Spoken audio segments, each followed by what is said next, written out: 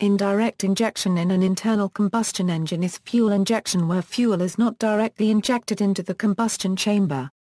Gasoline engines are usually equipped with indirect injection systems, wherein a fuel injector delivers the fuel at some point before the intake valve. An indirect injection diesel engine delivers fuel into a chamber off the combustion chamber, called a prechamber, where combustion begins and then spreads into the main combustion chamber. The prechamber is carefully designed to ensure adequate mixing of the atomized fuel with the compression-heated air. Overview: the purpose of the divided combustion chamber is to speed up the combustion process, in order to increase the power output by increasing engine speed. The addition of a prechamber, however, increases heat loss to the cooling system and thereby lowers engine efficiency.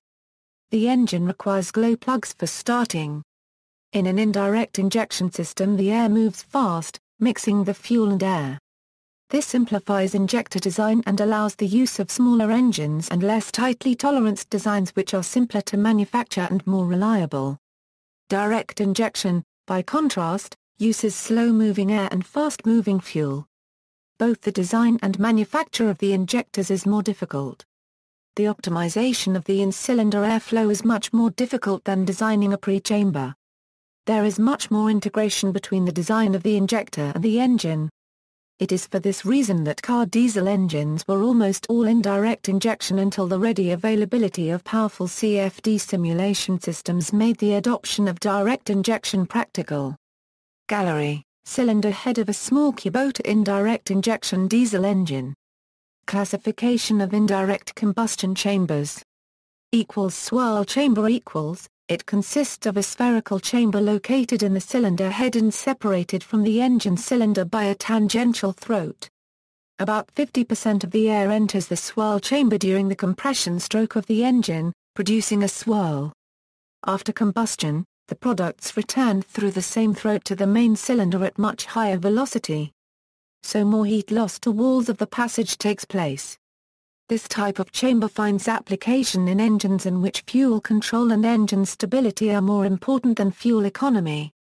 These are Ricardo chambers. Pre-combustion chamber This chamber is located at the cylinder head and is connected to the engine cylinder by small holes. It occupies 40% of the total cylinder volume. During the compression stroke, air from the main cylinder enters the pre-combustion chamber. At this moment, fuel is injected into the pre-combustion chamber and combustion begins. Pressure increases and the fuel droplets are forced through the small holes into the main cylinder, resulting in a very good mix of the fuel and air. The bulk of the combustion actually takes place in the main cylinder.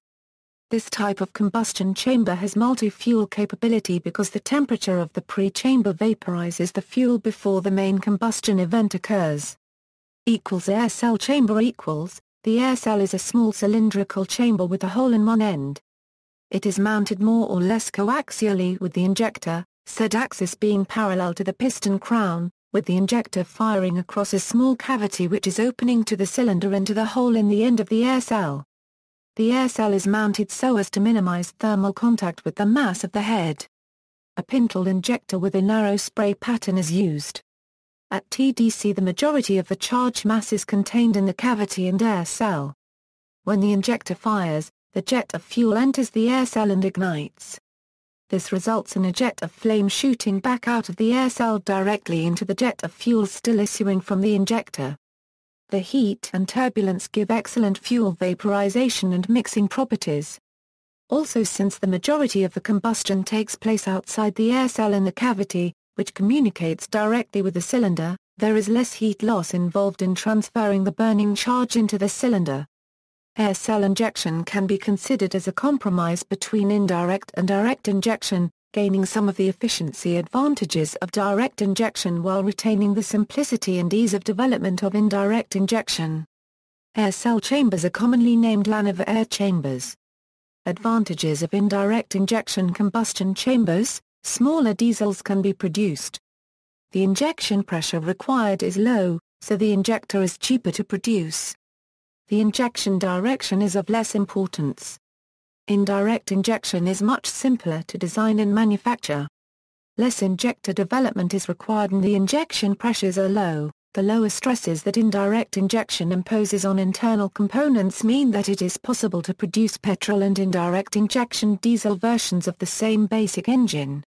At best, such types differ only in the cylinder head and the need to fit a distributor and spark plugs in the petrol version whilst fitting an injection pump and injectors to the diesel.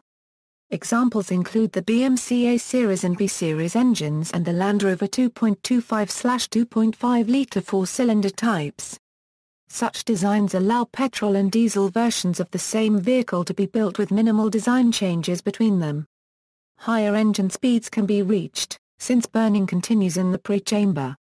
Disadvantages: fuel efficiency is lower than with direct injection because of heat loss due to large exposed areas and pressure loss due to air motion through the throats. This is somewhat offset due to indirect injection having a much higher compression ratio and typically having no emissions equipment. Glow plugs are needed for a cold engine start. Because the heat and pressure of combustion is applied to one specific point on the piston as it exits the pre-combustion chamber or swirl chamber, such engines are less suited to high specific power outputs than direct injection diesels. The increased temperature and pressure on one part of the piston crown causes uneven expansion which can lead to cracking, distortion or other damage due to improper use. Use of starting fluid is not recommended in glow plug, indirect injection systems, because explosive knock can occur, causing engine damage. See also, Harry Ricardo, Prospiller range, pre-mixed flame. References